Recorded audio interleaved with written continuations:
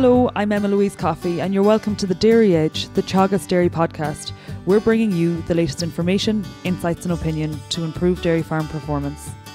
On this week's episode of the Dairy Edge, I'm joined by Keith Davies, farm manager of a 1,000 cow estate in the UK.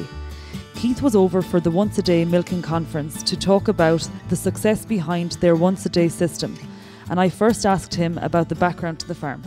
It's owned by a chap called Lord Bledisloe.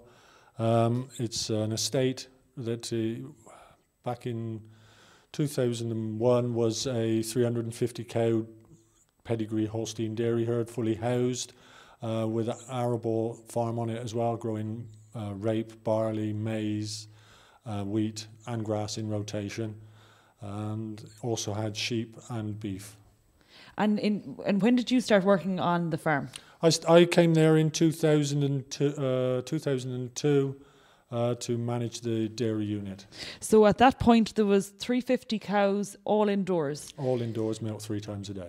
And talk through kind of the diet of the cows, the production of the cows. The diet of the cows then was maize, grass, silage, huge amounts of concentrates, and they were yielding around 10,500 litres a cow. And I guess you've taken a journey to where you are today. So today, how many cows are you milking? We're milking about 1,000 cows. Okay. I say about because we calve around 1,000 cows, and then the numbers drop on and off as the year goes through, as we lose ones or twos here and there. So, can you talk us through and give us some insight into the decisions around increasing cow numbers on the farm, firstly, and also, the shift from milking 3 times a day to once a day? The process was, we got through to up to 2006. The farm is although it's owned by Lord Bledisloe, it's on his estate, it's actually treated as though it's a tenant. So therefore we have to pay quite a high rent, and we could just about pay the rent, but we weren't making much of a profit. And Lord Bledisloe decided that he wanted to look at other systems as to whether his dairy farm could be more profitable, and that's when we dropped on grazing-based systems. When we moved on to that, we very quickly realised that we could make a lot more money in dairy farming than we could actually of any of the other enterprises that we had on the estate, the sheep, the beef, the barley, all the rest. So then we made the decision that we were going to take the cow numbers up. Well, when we got to 700, around it's about the 700 cows on the farm, the big restriction then became the milking parlour that we had. The milking parlour is only a 32-point rotary parlour, and milking 700 cows twice a day through a 32-point rotary parlour was just taking too long. So it was at that point we had to make the decision either to put a new milking parlour in, or stop with the cow numbers that we've already got, or find another way. And it was at that point we actually went to see a few once-a-day dairy farms in the UK and thought, well, actually we could make that work. And it was still profitable enough to be more profitable than any other enterprise that we would be replacing. So that was where the process took us. And then in terms of the increase from 350 to 1,000, I mean, there's a huge draw on labour and increase in the people required for that process. How did the labour evolve? Well, it did just basically evolve. So actually, as cow numbers rose, we ended up taking on more staff, and it just got bigger. But because we were milking 3 times a day initially, we did have quite a reasonable number, because we had a separate team that just did the night milkings. So therefore, we had for a dairy farm of 350 cows, we probably had a bigger than average labour base. But as it's gone up, we've had to take on more and more staff, but we've had to get these people, we've had to be fairly flexible, because getting labour onto farms full stop in the UK seems to be quite difficult nowadays. So we moved on to being very flexible. We're quite happy to take people on part-time. We're very happy to take people on that have no experience at all in farming.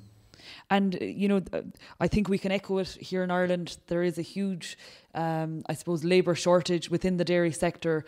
And as you say, people need to be flexible. So you talk about you're taking people on that have no experience. So how are you finding that? And what are you doing in particular to train these people? It's all about attitude rather than their experience.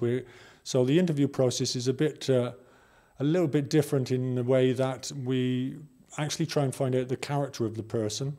We profile them, and so as we know what type of character they are, and also we take them to see livestock.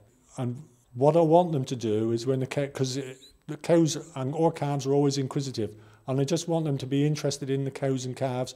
And if one comes and pushes them or nudges, they pat them on the head, and because they show empathy towards the animals. And that's if they've got empathy towards the animals, I find they're a lot easier to work with, and because they've got an interest in doing a damn good job with the cattle, and that makes the big difference. We've taken on people that actually don't really. They've got all the intelligence and they've got all the intention to be good with cattle, but they're not when you come to actually putting them on farm. So I'm very flexible in the type of person I take. And say, I know you can't put an exact timeline on it, but from people you have taken in terms of labour on the farm that have no or limited experience, how long do you think it takes to train them that they're fully competent with, say, the milking operations or, looking after livestock? It varies on the person, but we've taken on 2 lads that were actually straight out of school, so they were 18.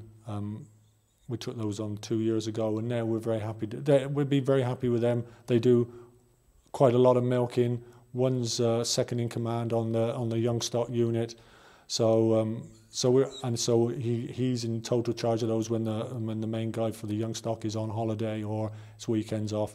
So that's 2 years we've taken them to get to there. That we're perfectly happy with them. But some people will be quicker and some people are slower. Totally variable.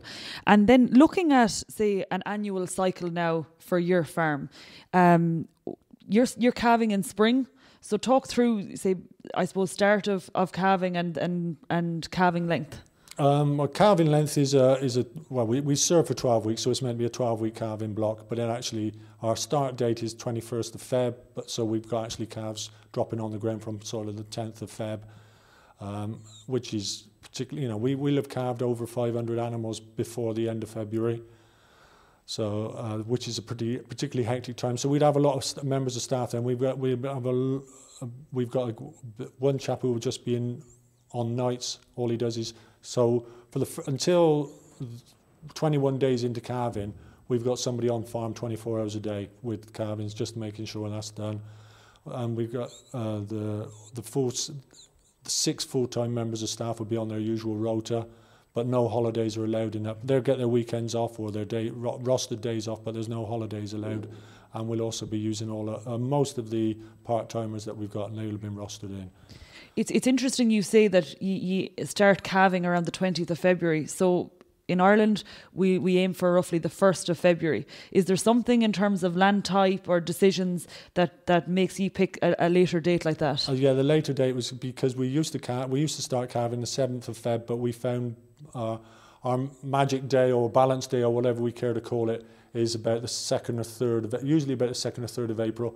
Well, we were running out of grass. So by the time we got through to around about the 20th of March, we actually were feeding, the diet was 3/4 silage, 1/4 grass, because we were running out of grass. So just by shifting it that 13, 14 days has made the difference in that we don't run out of grass, and the diet just keeps on they just get more and more grass. So that was the reason for calving later. We were just running out of grass.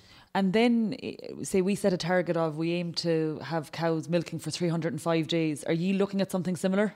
I don't actually count the number of days we're looking for them to milk, but because we dry everything off just before Christmas. So that actually, the cows that calve last in our 12-week block, they're actually pretty inefficient. So we're probably looking at shortening our calving block down to a 10-week block this time. Yeah, so I mean those cows that would calve later, so they'd be at a 260-day lactation, which is very similar to what we'll do here, because by and large, spring calving herds that like to be dry for Christmas, everything is dried maybe Christmas week, the whatever is left milking. So again, fairly similar. And then talk through performance of the herd. Like if you could give us some metrics in terms of milk production and fertility. Milk production, we sow around about 375 kilos of solids a cow. we think that we should be able to get to 400, but because we've been always in expansion in recent years, we're carrying quite a high percentage of heifers in the herd. So that holds us back, because heifers obviously don't give anywhere near what a mature cow would give. Our empty rates run between sort of 8 and 9%, which could be better, but we're fairly happy with that. And I guess if you'd have come from the Holsteins that we used to have, we'd be very happy with that. And just on the 375 kilograms of milk solids, you've mentioned it's an immature herd, so that as you reach full maturity, you should easily achieve the 400 kilograms of milk solids. But if you compare yourself with other farms in the UK, what sort of solids are they achieving within the grass-based system? Within the grass-based system, twice a day farms would probably be doing the 450, maybe 500. But we'll be a fair bit back from that. But it's not all about production; it's all about cost of production, and we're pretty tight on that, really. And you mentioned, when you talk about cost of production, you're paying rent. So you obviously have to pay for yourselves within the whole farm system and farm estate. Is that typical within these larger units? Most larger units would actually be probably owned. They wouldn't be tenanted, so they would have the benefit of not having to pay a rent. So therefore, they could probably spend a bit more money on their infrastructure. But we're paying a very high rent back to the landowner, well, Lord Bledisloe, and so that restricts on the investment we can make within there. And I guess, look, because you have that focus, there is a strong focus on ye making profit, on an annual basis. Say we find maybe 1 in 5 years can be a challenge in Ireland. For example, if we look back to 2018, there was a severe drought, and during the spring of that year there was also very poor weather conditions, and I suppose that was people broke even or made a small bit of profit in that year. Is there a challenge like that in the UK where you find that there's a year where you're just about breaking even? Yes, well, last year would have been the same. We had a severe drought with us as well. 2018, we make all our the example is we make all our silages for winter feed. We make those in May, June, and early July. Well, we'd filled our silage clamps by the end of June, and we'd empty them again by the end of August, because we had to feed all our food back to the milking cows that we were meant to be feeding to the dry cows. So that was a year of great challenge, but actually we still came out and we paid the rent, and we had a little bit left over. But that would have been, yeah. So, but as I said, we pay a particularly high rent. So we're very happy with the system, and actually in some ways that reassured Lord Bledisloe that he was running the right system, because in the past the previous system would not have been able to stand that. And so you mentioned you've pretty good costs, you've a good handle on your costs. We look at costs in Ireland, and we have the profit monitor, and that's what we look at, and we refer to it in cents per litre or euros per kilogram in terms of costs. Before we include labour and rent, we have a cost of production in around 24 cents a litre. Could you give us a guide in terms of the cost of production on average in the UK? The cost of production on average in the UK for all dairy farms is around about 30 pence a litre. Okay. And is that all costs included? That's all costs included, yes. That's including labour. So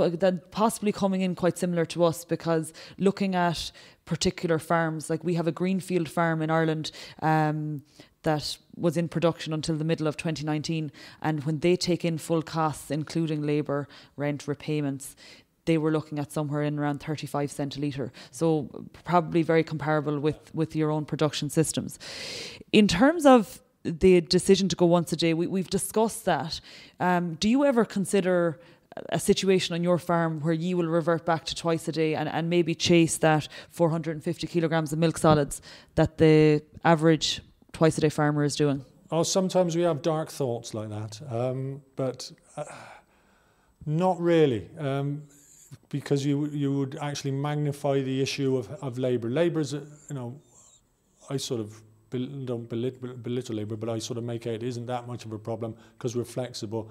But if you went to twice a day, we'd need even more people to milk the cows, and and then they're always asking for housing or us.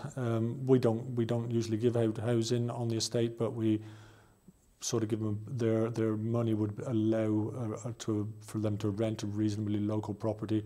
Property is becoming more and more expensive.